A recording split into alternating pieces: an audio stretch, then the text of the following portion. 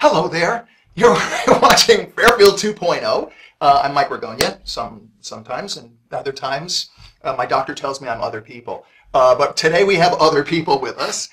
We have Mr. Tim Britton. We have Mr. George Foster. And we have Ms. Sharon Bousquet. Okay. And they are, what do we say? They are very talented musicians, every one of them. Like superlatively talented musicians, because that's what we do on Fairfield 2.0. We present some of the best talent in town, and I think that, I know you're all modest and you don't want to hear stuff like this, but I am really a big fan of every single one of you. You drive me nuts how great you are on bass, and you're like, oh, that old thing. And Tim, you're amazing on, you brought the certain device over there that we'll be hearing from you. Well, actually, we'll be hearing from everybody today, whenever you're watching this. And Sharon, you're one of my favorite singers in town. I'm really looking forward to what you got up your sleeve for the show today. Let's start. It's like, oh my God. I want to ask. Let's start all the way over there. Tim, Mr. Tim Britton. And of course, the language will go up on the screen. This is going to be so exciting to see the playback of this.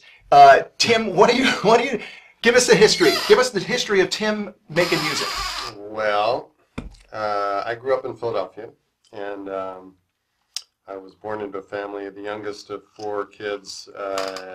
Father was a professional folk singer, and he was very instrumental in the folk music revival in the Philadelphia area, so to speak. Yes. Instrumental. Well, yes. My kind of joke. Sorry. No. No pun intended. But anyway, he started the Philadelphia Folk Festival and the Folk Song Society, and was one of the original owners of the main folk music venue in Philly called the Main Point. It was like a coffee house out in Bryn Mawr. And so I grew up surrounded by music everywhere all the time. My father taught guitar to thousands of people, and everybody was learning guitar at that time in the 60s and 70s. Yeah. And so I was just inundated. And so I grew up playing music as well, along with my 2 sisters and brother, going to folk festivals all summer long and just doing all kinds of stuff like that. Did you play separately or together as a family? At that point, mostly together, and then... Like the Van Trapps? Yeah, kind of like, it was a little bit like that. Only better. Only better, Only of course. not. Yeah, only not. Yeah, I remember there's one folk festival that was amazing up in upstate New York, kind of near the Massachusetts-Vermont border, called Fox Hollow. That was just absolutely magic. It was amazing. It was run by a family kind of similar to ours, actually. You mean ours that we have today? Yes, of course. Anyway, I remember getting up there, I think I was 7 or something, and led people in a sing-along of Down in the Valley. And me and my little ukulele, and my brother.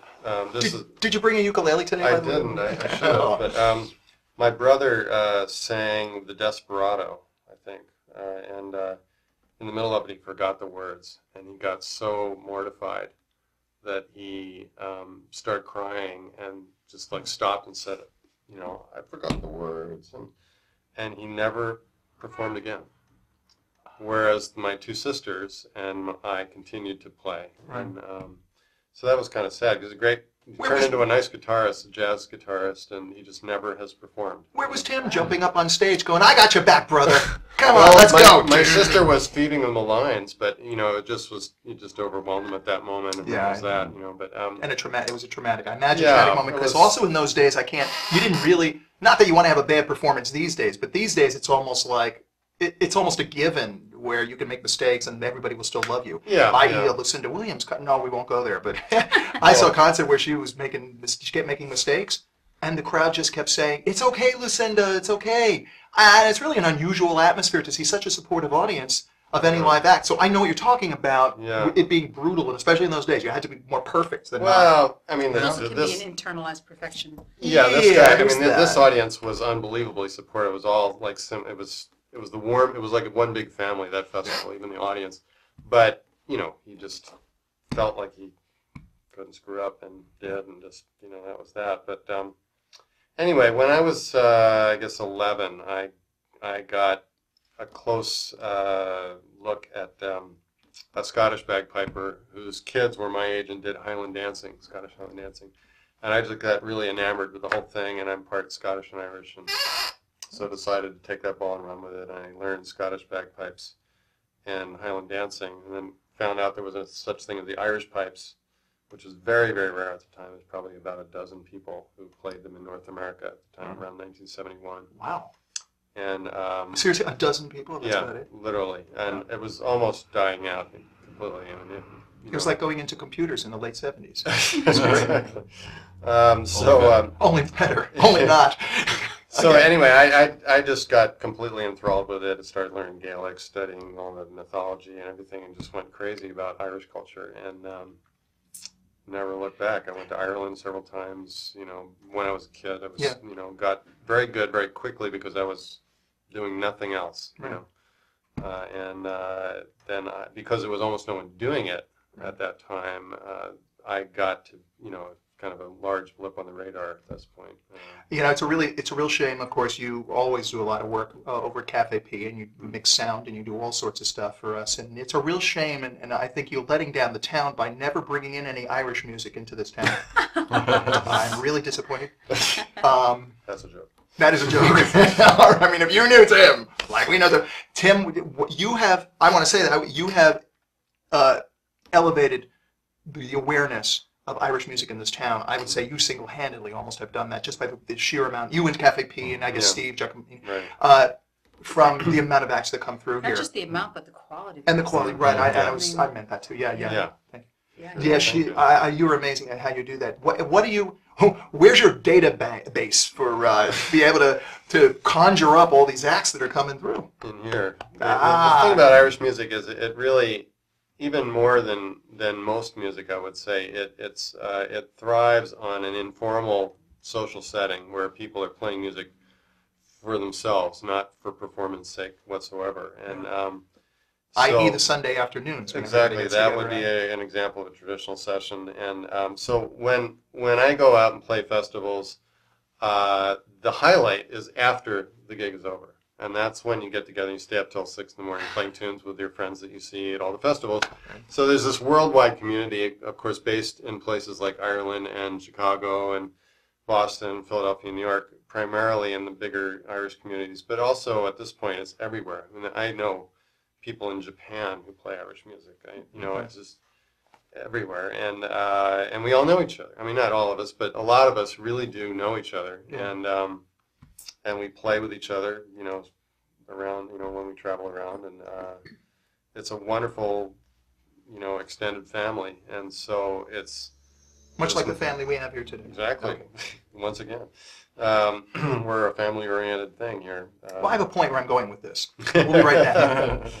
Anyway, so that's that's basically how it works, and the other missing piece in this conversation so far is that when I got involved in Irish music was just when it was starting to take off like a rocket. It just went nuts. It was almost unheard of before certainly before the Clancy brothers hit the scene in the late 50s. Right. But I love them. Well, they kind of started it off. In fact, they kind of started the whole folk music revival in a sense that they made it possible. They showed that it was possible to take ethnic music and be successful, wildly successful at it. And the country reacted really strongly to it. I mean, absolutely. And I know that they also were very popular in Irish communities in the country, in this country, especially New York. Mm-hmm. The Carnegie Hall concert, I think, is one of the great records, especially, I guess, in Irish music. But I think not of all time. I don't want to make that statement, but it's one of the more memorable records from the '60s. Let's move on. Let's move on to George Foster. Name across the screen, George Foster.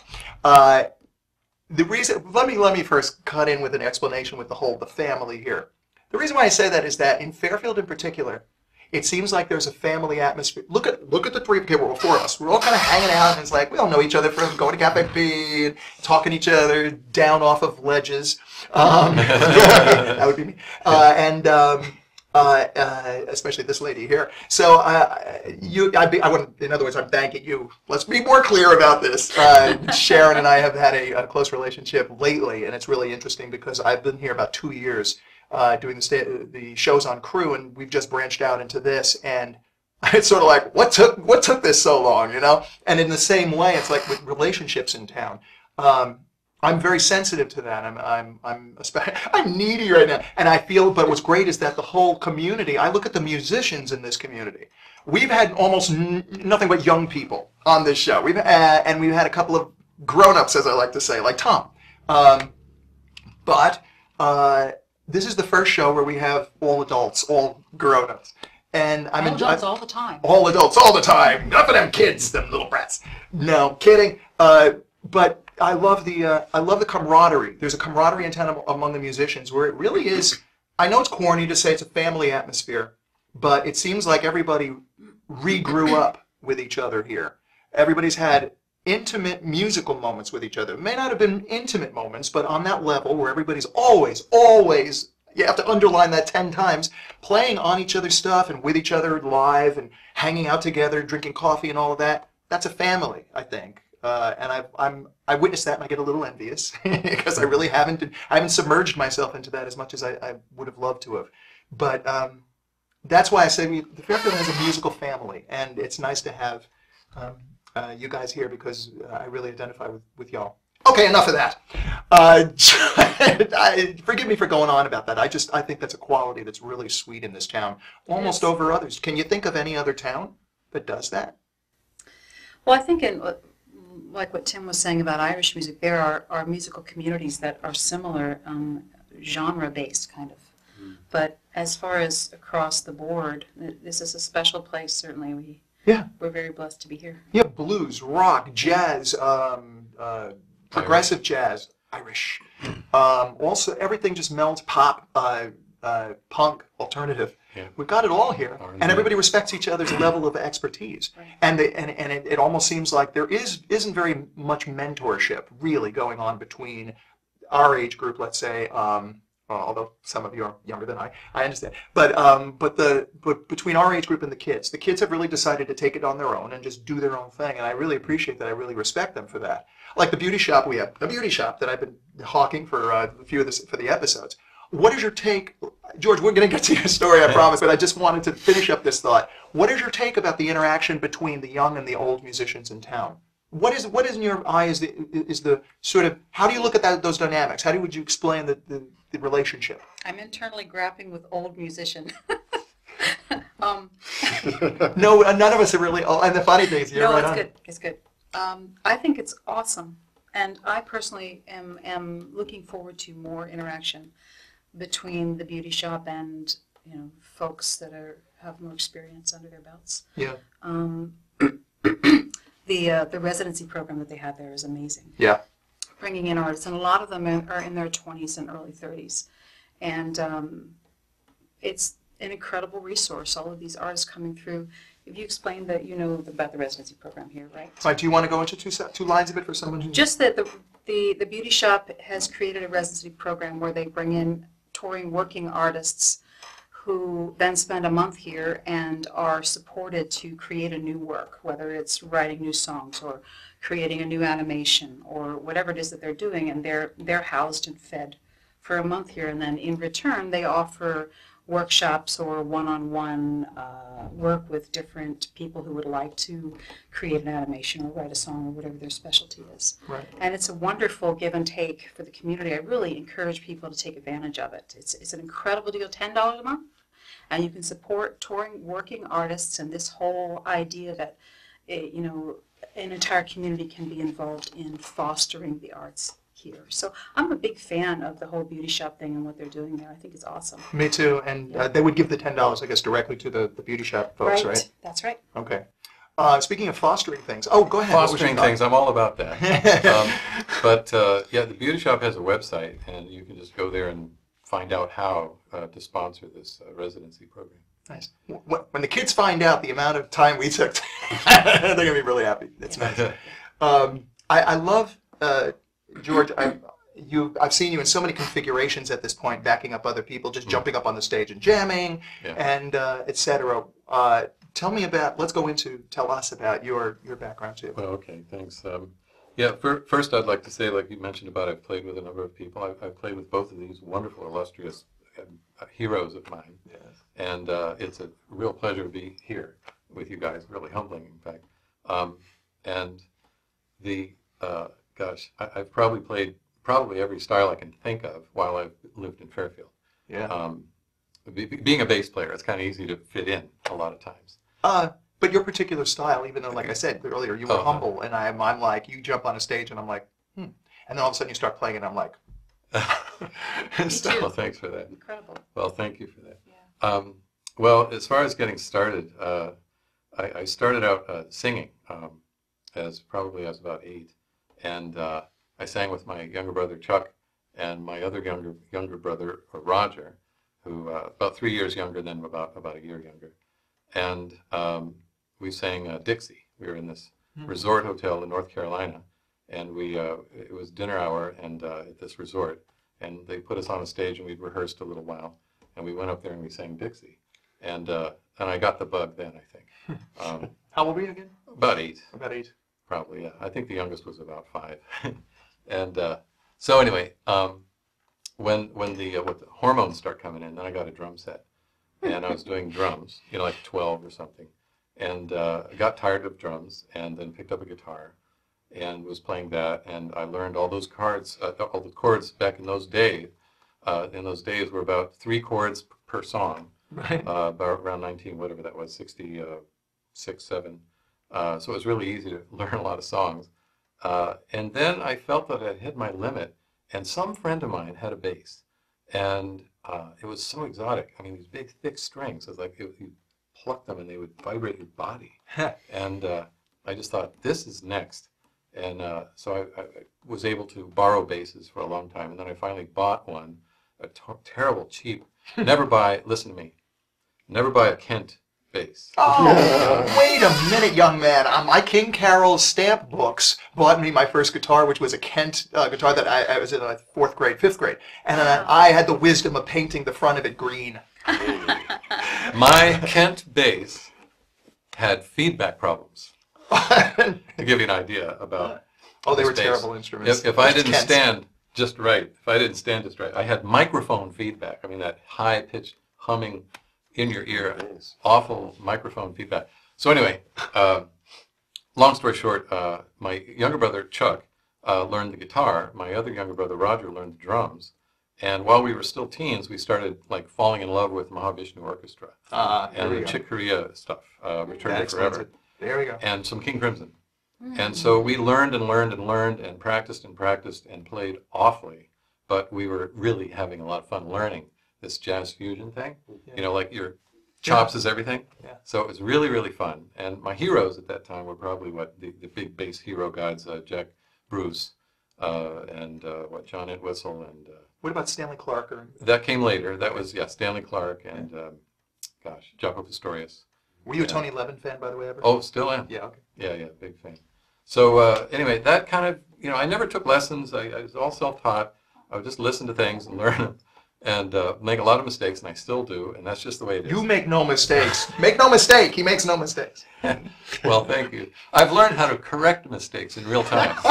There. Let's say that. Better than fretless. So that's Right, you especially with fretless. Like, That's a skill I learned. Yeah, it's a skill. It actually is. But anyway, and I've had the pleasure to play in a lot of bands. There's a local band here. It was formed in the '90s called Bamboo, which made a big presence in Fairfield, and then made a big presence in Iowa City, and then we basically broke up, as bands always seem to do.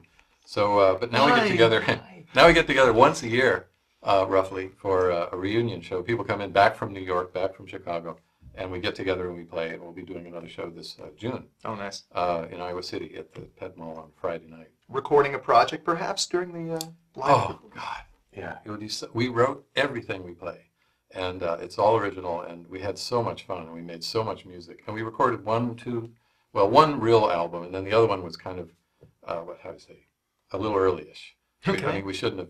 Anyway, bottom line is you learn. It was the forced second album. Yes, it was the sophomore album that maybe should have waited. Oh, and they call it the sophomore jinx, of course. The jinx. That's another one. The Jinx, yes. So anyway, I've done that, and then more lately, I'm playing with Tom Morgan. Who? Tom Morgan and I have a country blues duo, playing that old time blues and Piedmont finger picking stuff. So modeled after Hot Tuna. Another hero of mine, Jack Cassidy. Yeah, we came this close to getting an interview with him over at Crew. Yeah, you win some, you lose some. That close, that would have been neat. That's really sweet, and that your band with Tom is you guys play a lot, and you do have a CD. We do.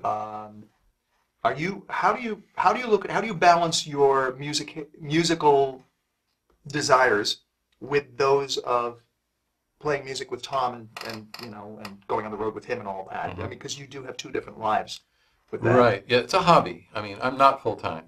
I was full time when I was about 19. I spent about a year, maybe two, making a living at it. Such as it was, and back in Ohio, where I'm from, and. By the way, it was a great big horn band. We did a lot of Tower of Power and Chicago and Blood, Sweat, and Tears and that kind of power music. Did you get to see the Tower of Power concert? A lot. Well, no, recently, I mean. Oh, yeah. I went to St. Louis last year and saw them. And got to hobnob with Rocco, another one of my heroes. Oh, cool. In fact, I tried to sell Rocco a bass back in like 1975. I got a bass for you. I did.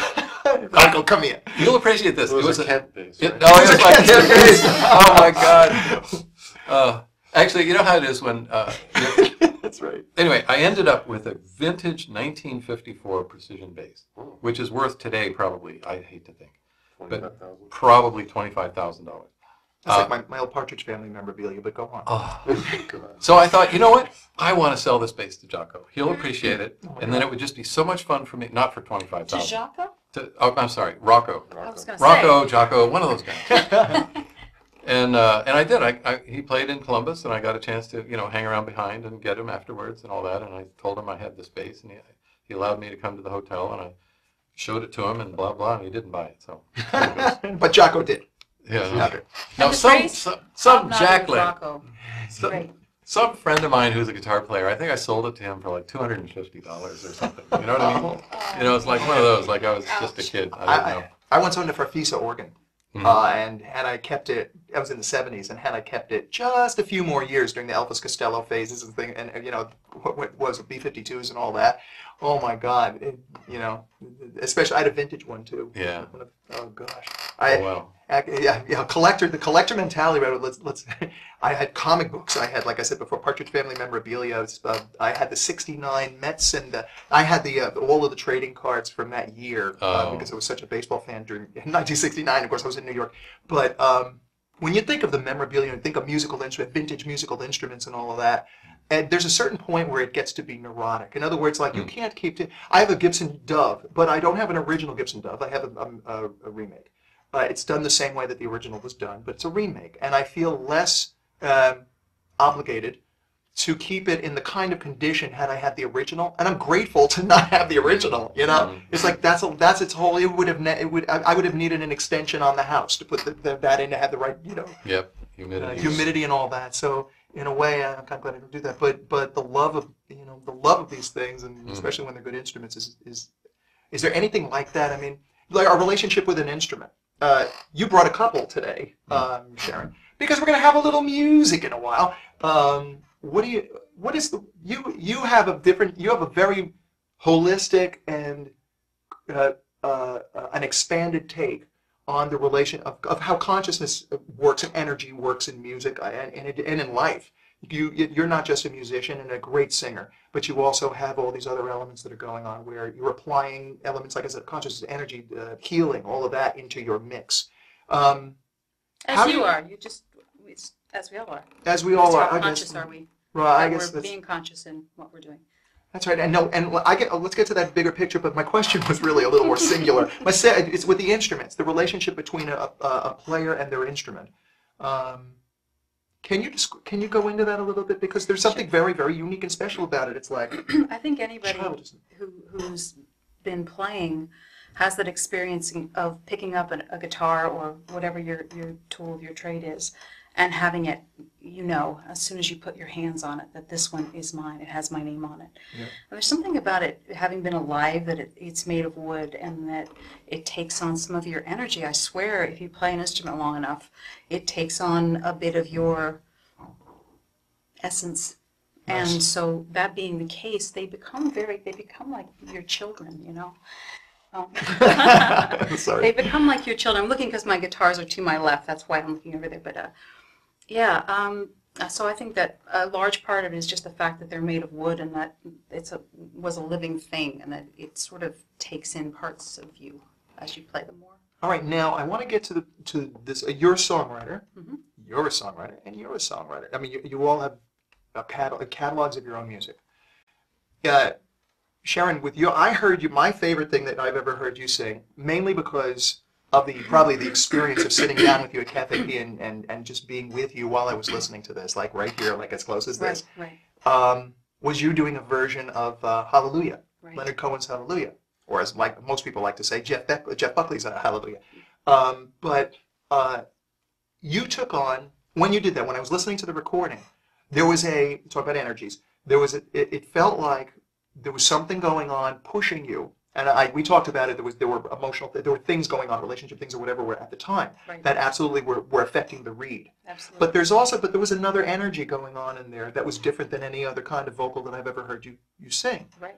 Can you elaborate? It's sort of like, maybe the bigger picture, maybe the best question with this is when you're singing different songs, do you find yourself absorbing or projecting different kinds of energies, or is it coming from the same source, and you're expressing from that source that one? Are you being inspired from that one spot all the time, or is it different? Or are there different things inspiring your performances and creativity? Wow.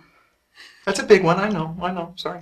Yeah, well, I'm thinking that it might be different when I'm doing original material than when I'm doing covers, but I don't know that that's really true. I have to feel into it. But when I'm doing original material, there is the sense of where you were or where I was when I was writing it, and what was informing that, and where it was coming from, if there were life events or something I overheard, or a place, a feeling for a place, or whatever was going on at the time that a lyric is written. And there's a sense of being back in that place where it was written. So if you're writing from a horrible relationship experience, then guess what? You get to live that all over again. There you go. And there's some level of, wanting to express fully in the emotion of where that came from. And then there's the I don't want to completely fall apart on stage level of things. So there's this fine line that you're sort of walking this line where you want to express, but for me, this is just my experience. But sometimes I'm sort of, wondering who's going to mop me up off the floor. Where in the experience of doing Hallelujah, Tim and I recorded that with Tim at his studio. And what a coincidence! Yes, and that was a truly clean Sharon and Tim off the floor after that recording. It was a powerful, very, very powerful thing, because I was very much ripped open by all different aspects of my life. I felt very as if my skin were made of cellophane. I didn't feel very felt really vulnerable. And so when I went in, I just made a decision. The heck with it. I'm just gonna not put any limitations on this and see what happens. And if there's some part of our minds sometimes where if you're singing, there can be a concern. If I go to that place, I don't know what's going to happen. And I'm not sure that I'm safe here to go there and find out what's going to happen if I go there. And especially in front of an audience. I mean, Right. that gets, like you said. Right. So in this case, I was ready. I've been feeling this transition coming on in my music. I stopped touring. I started reassessing the business in general for me and where I wanted to go in this next phase of things. And everything was changing in my life. And so it was time to kind of reassess. And part of that process was then taking this song, which I've always had a strong affinity for. And part of me was going, you don't want to record Hallelujah. A million people record Hallelujah. Good Lord, you're just going to be just another person who's recorded this song. But I thought, I went into the studio. I didn't even tell Tim what I was coming in to record. I just had to record that day. And when I got there, it was that song. And we did it. And it was part of this transition that I feel like I'm in right now from, all artists grow. If you're a true artist and you're being true to your vision, you continue to change your work and grow. And I feel in a certain way, I've been a little bit safe for a little while, and I want to not be safe. I want to, break it. And so this was a step in that, a really real step that is actually I can give to somebody and go, listen to this step in my progress of opening up as an artist. So Yeah, I'm really happy with that recording. and I was really happy and complimented that you wanted me to hear that. Yeah, I was yeah. sitting at the table, and here you are giving me that, and I didn't know what to expect. It was like, here, just listen. Right. Whatever, however that was. It was Right. very innocent. It was very sweet. And I loved your first comment. Oh, not this song. You recorded this song. I'm like, just shut up and listen. But you know why? I mean, seriously, like you said earlier, People, I a understand. million people have recorded this song, and I'm like, oh my God, here we go. But on the other hand, as you got into that, and as it got more intense, and as you were doing more, this interpretation, I'm like, oh my God, how do you top that? Well, there's the next verse. That's how you top that, and it just kept coming. It was unbelievable. And I encouraged her at that time, why don't you do a whole album like this right now? Just do it. Just go. Now, I know you have another creative vision for that. I have a sort of producer's background, so my first thought and a management not a management background, but advice A&R. I used to give advice to people. So one of the things I thought instantly from that really was that a whole project of that kind of what you did on that with Right. that kind of. I mean, even if it was that type of, it was. If you're saying it was a very really make a bam, like a real expressive, Yes. bolt. A whole album of that would be interesting. And it is interesting for me that is something I would love to do. Yeah. Right now, I'm somewhat committed in a different direction, but it doesn't mean that can't happen too. I Yeah. want to do that. Do you know why? One of the reasons why is that you just kept upping yourself on that recording, and I was thinking, well, what else you got? What's This is the next? one recording. This is the one recording. Now all of a sudden, if you have like a collection of 10 to 12 songs, which are going to up the other ones. Right, This is like, this could go everywhere. Right. So anyway, that's why It's a good I'm saying thought. that. I'm on that train with you there. I would love that. Now you guys, never played together or have played together often? I haven't played with George enough, It's been a while. but we did a project. We did some shows together, and I'm a huge fan. I had for years worked in a duo with a fretless bassist. It is one of my favorite accompanying instruments to open tunings on the guitar. Yeah. And so that combination is like heaven to me. When I put myself back at the Mann Music Center in Philly in the third row, and Joni Joni and Mitchell Jacques. was playing in the Shadows and Light tour, and I was watching her play with Jacques Pastorius and Don Elias and Pat Metheny, and I mean that band, and I was like, this is heaven. I'm here. I made it. My only thought about that Shadows and Light tour, if we're going to have like little sidebars, is that I wish the material had been different. I wish the material had been a little bit more. I wish it wasn't the sort of, what she had done towards the later. I wish she had revisited some of the earlier stuff. In addition, like for instance, there was stuff off of even For the Roses, Hissing of Summer Lawns. I think she did 2 songs. And she did, but it was sort of like she took Hagira. I never pronounced it right. Hagira on. And it was like, kind of wish you'd visited For the Roses even. For the Roses had such an amazing... Do you know what? When you have a catalog like hers and the progression that she made, and again, talk about an artist honoring where they are. I mean, she did things like Wild Things Run Fast, and then she had her Gira phase, and then she had the really early, very pure stuff like Blue. There's such an amazing range of her experience as a growing artist. I just... it's a huge fan. I have to tell you, now that everybody's like, oh, Skrillex crazy. Oh, it's Skrillex. He's the best thing ever. Give him 12 Grammy Awards. This whole phase we're going through with, I don't mean to be that cynical. I do like Skrillex. I wouldn't put it on for enjoyment, but when I'm hearing it on in the background, I love it. I think it's kind of very cool. But the reason why I'm saying that, I don't want to come off like old guy, but I do want to say there's an authenticity, there's an organic nature, which of course he doesn't care about in that music. What he's going for is that, and I'm talking about that loud too. It's like the real aggressive sounds, because it's almost like he's bridging really good musical arrangements with synthesizer with punk. The punk element being, I'm going to make this as nasty as I feel like it. That F word. Everybody, because it's getting like a reaction. It's just to stir, right. It's exactly to stir you up, and he does it, but he also does it in a way that's like it just makes you want to have fun. On the other hand, I feel like this year, even though he got 3 Grammys and whatever, they were off camera. Those are off camera Grammy presentations.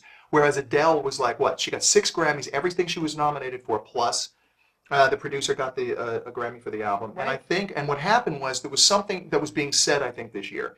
Yes, Dead Mouse, yes, Skrillex, yes, all of these very cool progressive acts, and of course, Rihanna and Coldplay and all that. All these great things that were happening this year that proving that finally the Grammys have met the era that they're in, as opposed to all the old fogies voting for hey, let's have Steely Dan win another award. But my feeling is that Adele is not an old fogey. Adele is a young woman who's taking music from a different approach. She's taking it from an organic approach, and you can't deny it. It isn't just a bunch of old people voting for an Adele. You can't deny those records. The one that kept getting over and over the Grammys, but my favorite on that record was Rumor Has It. Rumor Has It takes me not only back to like the '60s girl groups, but it is an exquisite record to me. I listen to that and I go, when they were in the studio making that, did they understand their genius that was going into that? And I think that versus. That will live longer. Those arrangements and her vocal expression and those songs, because you can clearly hear what's going on, and that will live longer, I think. It's extraordinary that she's, 19 to 21, 22 years old. Yeah, it's amazing, and it's amazing, What and she's flag carrying for like a sound and a thing that people appreciate it. It's like when it gets right down to it, what are you identifying with? It was, I think, in that way, it was a bit of if it wasn't a snub towards, ooh, we got to have the latest technology. It was more of it gets down to the basics. It's how you feel. Can I stir your heart a little bit? Mm-hmm. And I really loved that about it. And all of you represent, what we're talking about as far as heart value, whether it be Irish music, whether it be some of the fusion-y things that you've added to other people. I didn't want to say the word fusion earlier, but that's sort of what I felt like. I feel like you add a lot of times to other people's works when I hear you play with other people. And you've got a natural jazz bend that I'm not sure you don't play into it as much as I did, but I don't so much anymore. Okay. After I went to Austin and lived in Texas for a little while and had that kind of influence come in, and then other things since then. It's just I didn't quite focus so much on that modal, jazzy sort of thing as I used to. And it can be hard to follow. I mean, it's right. Hard. It's sort of like you have to be thinking in a lot of times as opposed to just feeling for some. I wanted to ask you guys, since we talked about the beauty shop earlier, we talked about the kids. Love the kids. I always ask this question of the artist, and I also ask it of everybody that comes here now. Almost everybody. I think I've forgotten a couple of times. What advice might you guys have for new artists? That's easy. And you can even think about Fairfield if you want to. Yeah, don't buy a Kent. Don't buy a Kent. I can give that advice too. I hated that guitar. Actually, oh my God. He's got a point there, though. A really good instrument makes a huge difference. Yeah. Huge difference. Don't buy a cheap instrument. If you know you're going to play, there is value in, okay, I'm not sure whether I'm actually going to follow through with this, and therefore Mom's buying you the $250 guitar rather than the $2,000 guitar. But if you feel like this is my thing, then have a good instrument in your hands. It makes more difference than almost anything else as far as your pleasure and your enjoyment and how good you sound, and therefore you're inspired, and therefore you play more, and therefore, it's a beautiful loop. Nice. Yeah. I think a couple of things come to mind. And George, we're coming back to you. You're not done yet. Bouncing off of what you said in a sense about the kind of valuing, good quality in general. I think that there's a tendency to think that if something exists at all, it's good enough. Like if get it from Walmart, it's good enough. Whatever it is. That's true. So that relates to instruments, like you were just mentioning, but it also relates to recording quality. I'm an engineer, and these days people are always wanting to do things themselves with stuff they get for next to nothing because it's made in China. A whole recording studio that costs less than $300, including microphones and stands and cables. And thinking that, I can make a record now, and that's great. It should be made use of because the joy is that you can do it at all. But to think that that's real professional quality or that your music somehow doesn't deserve better because it's yours or there's some kind of weird mixture of I can do it myself and I'm not worth really valuing, and the people who actually are promoting real value or are really valuable are those people on stage instead of me. It's a double-edged sword. The fact is that good quality is more available than ever. It used to be that it wasn't available at all, except to the very few, who were able to get contracts. now anybody can record. And if you put a little bit more into it, just like anybody can get an instrument, you can invest a little bit more and get something that's actually better in terms of an instrument or your recording, or just simply valuing it, valuing your music, putting the time in.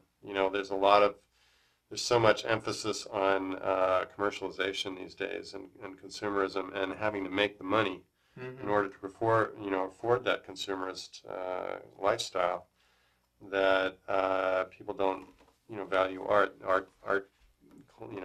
Departments are closing down in schools, things like that. Music Art departments are closing down in record companies. What's left of record companies? Exactly. Yeah. So there's all kinds of places where that's happening. So to kind of buck the system in a way and realize that that your art, your feeling level, what you have to get, no matter how technically advanced it is, either as a player or anything else, it's still worth investing in and giving it its time to breathe. George? I think that if someone has an inclination to make music, then that's coming from the inside. It's this spark from inside. And it's easy to get frustrated when the outside isn't reflecting what's inside. Like my technique isn't good, basically. Why can't I? And it sounds like crap. And I'd say that's probably more common than anything else. And the advice is to not give up. The people who became great are those who didn't give up. Persistence. Yeah. Well, the reward is there. It's just it's not there necessarily right away. Right. I just say, why don't I sound like, just keep at it. I just wish the environment now more than ever. I was working with an artist briefly, allegedly managing, but the problem I felt was that one of the things that I knew that this poor kid was going to have to go through at some point was label deal or not. He's going to have to shine through a field of endless artists now, and everybody's a star on YouTube for 10 minutes or whatever. How do you fight that? It's not like this is I had a good old days. No, I mean more like how do you make yourself more of have a permanent presence, make yourself significant in your messages and all that. My feeling is those days might really be gone. So you're going to have to get into this for reasons other than fame. I think, fame and fortune. You're going to have to get into this sort of, as you're saying, from the spark within, from the energy and the love of the music, from the. I don't know that you linger and you continue and you do persevere if you're in it for some.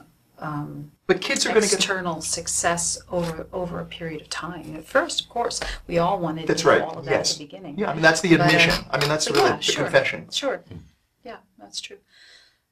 But what it turns everything into, is changing. Yeah, and everything has changed in the last 10 years or so in the business. So even the fact that as an acoustic or using the F word, a folk musician, that I was traveling I like that around. word. I still like that word.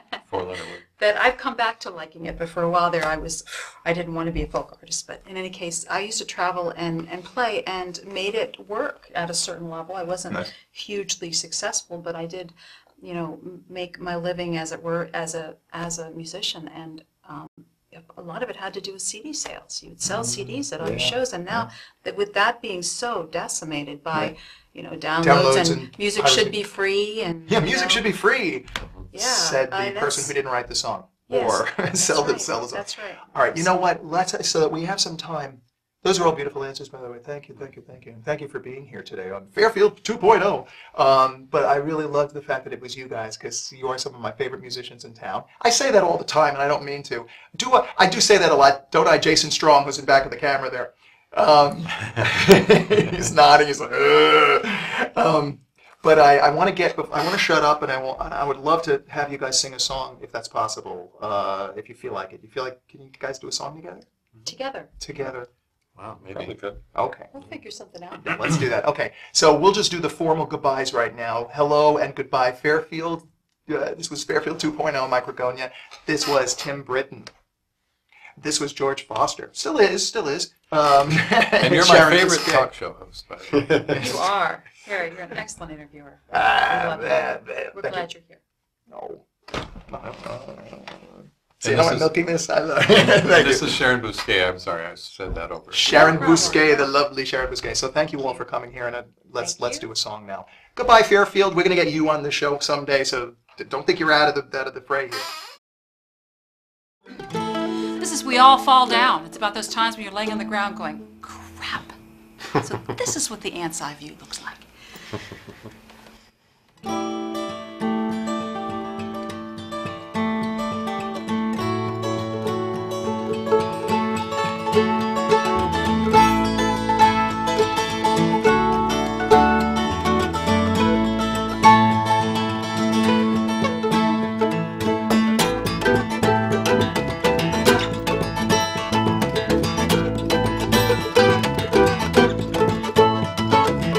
Romance is lovely until it's not. Praise is holy till the name is lost. Grace comes slowly till it knows you down, and you see so clearly from the ground, from the ground.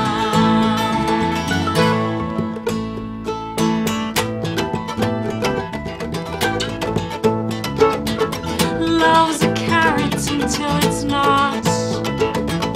You can bear it when the pan is hot. Hearts burn, the walls built to save us from the fall. From the fall. 'Cause we all fall down. We all fall down. We all fall down. We all fall down.